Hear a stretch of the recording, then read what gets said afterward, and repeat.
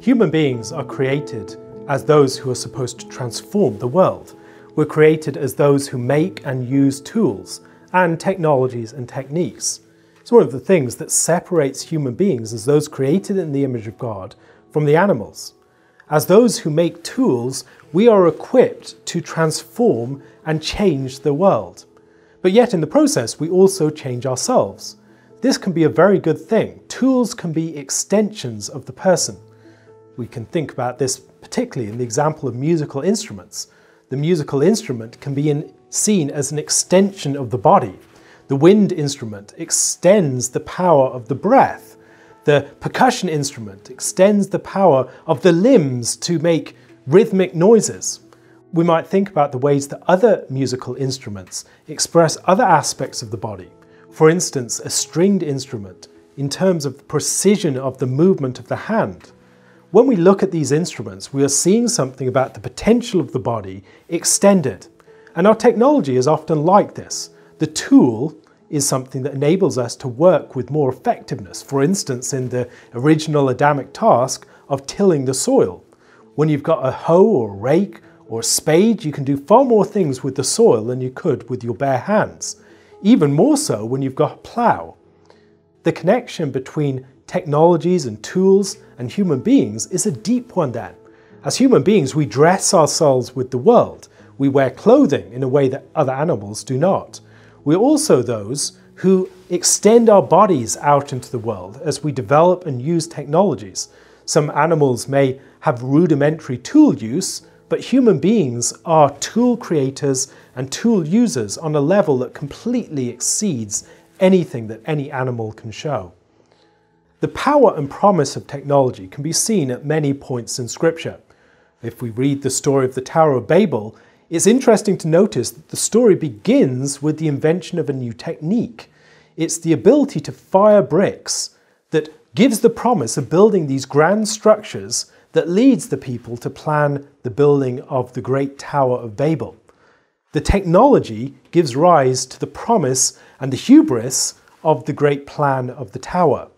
In the same way, when we develop new technologies, we can often have a sense of godlike capacity, of the ability to remake the world in our image in a way hitherto unimagined. When we think, for instance, of the internet and of virtual reality and things like that, we can make our own worlds. We can live out and inhabit these worlds in ways that are unimaginable to those who have preceded us. Technology in the modern world, then, is far more pervasive and far more immersive. So much of modern life is mediated by technology in a degree to which it was never mediated before. Many of the things that you would formerly have enjoyed in real life interactions with people are now mediated by technology. This very interaction here is one mediated by technology, whereas previously you would have maybe attended a talk and heard me speak in person.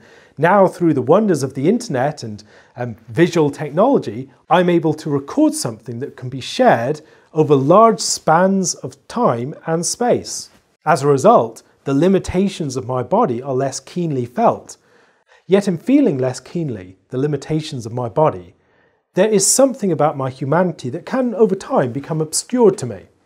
One of the challenges of modern society is that in adapting to our new technologies, there are many aspects of human existence that have become obscured, that have become opaque in various ways. We might think about the struggles that so many young people have with identity and around issues of gender. Would these issues have existed in anything like the same degree had it not been for virtual existence on the internet? The degree to which our identities are so crafted in a virtual and unreal realm, a realm in which we are not feeling the deep gravity of reality. In such a context, the technology is something that can alienate us from ourselves. What we have created is something that can make us forget who we are as its creators. The challenge that we have with technology is to make the world and to remake the world in a faithful way, in a way that is in keeping with our identity as those who have been created in the image of God to continue His creative work, and in a way that is informed by His creative coordinates the ways that he has given us a sense of who we are in his world and what our calling is within it. Unless we keep our bearings in such a manner, we will struggle to use new technologies well. So often we'll find ourselves lost, as these new technologies give us potentials that should not actually be followed. They might detract from or diminish our grasp upon our humanity. One of the things that the Lord did after the fall of man, and again at the time of the Tower of Babel, is to limit man's capacity to stand as an obstacle to his technological prowess and effectiveness in the world, precisely in order to save man from himself. Man can create his own prison through his technology, and so the frustration of man's labour is in part a grace to ensure that the effectiveness of man's labour does not end up destroying him. The fact that the earth brings forth thorns and thistles to Adam's labour is in part a blessing. It's ensuring that nature will always resist us. It will always provide some degree of friction to ensure that our sinful desires will not find their full effect. And so much of technology is an attempt to escape the friction of the world. A friction that is in part a judgment and a curse, but also a friction that is in part a blessing and a means of holding us back from our true potential. When the Lord speaks about the sin of Babel, he recognizes that if they are allowed to go on this course, nothing will be withheld from them. And so his concern is to ensure that man's technological purposes do find limits, that they are not allowed to achieve whatever they want. At the Tower of Babel, the Lord prevents man from achieving his full purpose. The concern is that if they are allowed to achieve that full purpose, nothing will be withheld from them.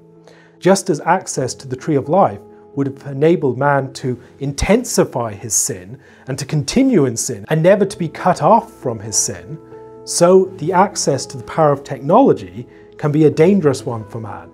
And the Lord's concern to limit man's access to the tree of life, just as the Lord's concern to frustrate the Tower of Babel, can maybe provide some cautionary lessons for us in our day and age too. Great technologies in the power of a sinful humanity is not an unalloyed blessing. It can be a means by which man becomes the mediator of God's judgment upon his own sin.